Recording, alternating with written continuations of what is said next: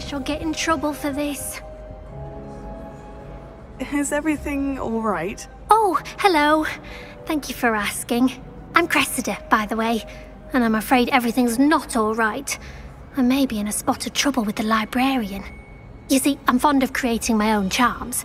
Thought I'd perfected my light as a feather charm to use on my library books. My arms get so tired carrying them around all day. But I must have confused the Latin word for feather with bird in my incantation, because when I opened my bag just now in the library, they literally took flight. That sounds brilliant, actually. Thank you. Somehow I don't think the librarian will see it that way. I collect the books and remove the charm myself, except this isn't the first time one of my charms has threatened the peace of the library. Our meet told Madame Scribner they were my books flying around, so she said that if I caused her any more trouble, she'd write to my parents. Perhaps you could get them for me. There are only 5. She won't be suspicious of a new student looking around. I suppose I could help if I have the time. Oh, I'd very much appreciate it. One of the books is my diary. I'd rather it not fall into the wrong hands. If you could collect them and bring them to me, I can remove the charm.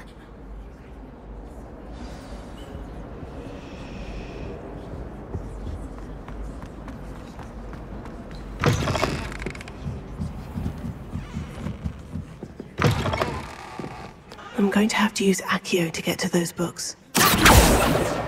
Got it. Only 4 more to go.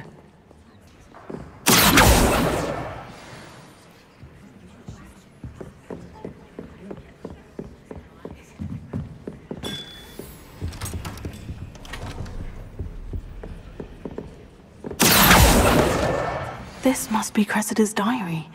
I'd want this back too if I were her.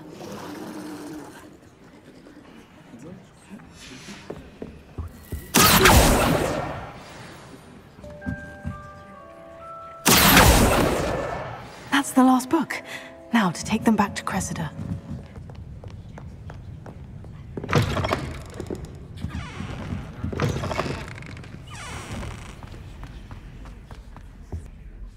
Hello, Cressida.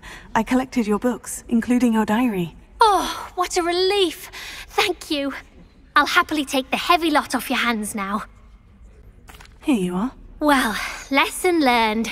I certainly won't be practicing any charms in the library again anytime soon. Now, to work out where I went wrong. Perhaps I should start brushing up on my Latin. Thank goodness some people are trustworthy.